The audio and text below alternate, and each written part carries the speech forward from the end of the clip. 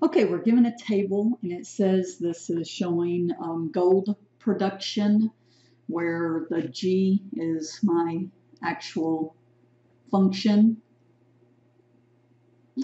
and as a function of a particular year. So in other words, in 2011, there were 2,660 metric tons of gold produced that year. So the first thing it asks is, does the derivative appear to be positive or negative? Well, the derivative is telling me, is it increasing or decreasing? And it looks like it's positive because it is increasing. So that would definitely be positive and increasing.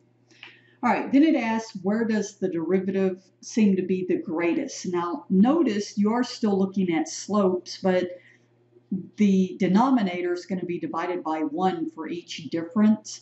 So all I'm looking at is to see where it looks like the jump is the greatest, and it looks between 2013 and 2014.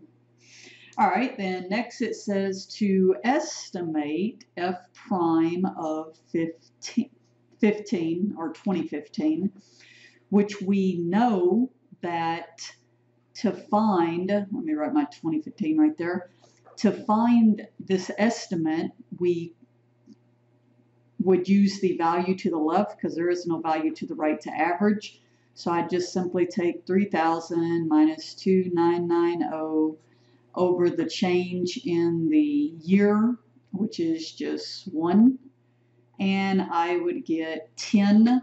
And remember now your units are the function units, metric tons, over your variable units, which would be year. So metric tons per year.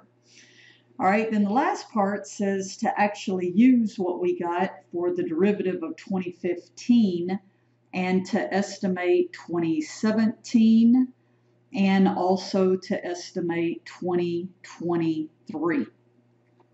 Well, this is that tangent line approximation that says take what you know, which in this case would be, if I can find my pencil, would be 3,000 for 2015 plus the change of what you know, which would be 10 metric tons per year, and then times how many years you're jumping.